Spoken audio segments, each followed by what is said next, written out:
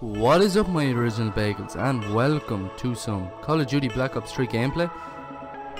But as you can see from the title of this video, I want to talk about H1Z1.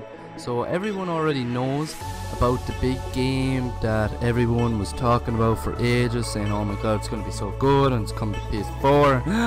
Oh my god.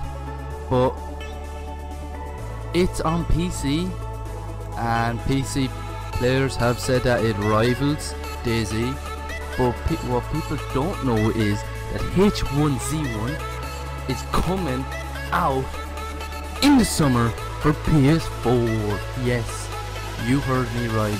PS4 players like me will have H1Z1 King of the Hill, which is good.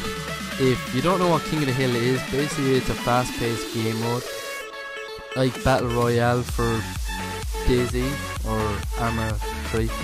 It's one of the best parts of H1Z1, and it's kind of the other side of H1Z1. The other side of H1Z1 is the survival part, and it is in development for the future.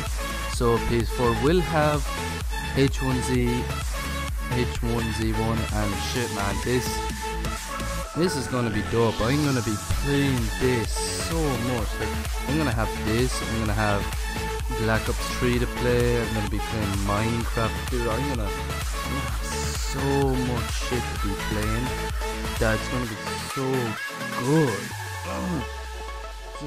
I cannot wait to play. Even if I play on my own, I don't give a fuck. I'll play this shit on my own, because I usually have to do that with Black Ops 3 because I play with myself at night. But yeah, guys, this game, King of the Hill, it's only King of the Hill that is coming out for H1Z1 for PS4 during the summer.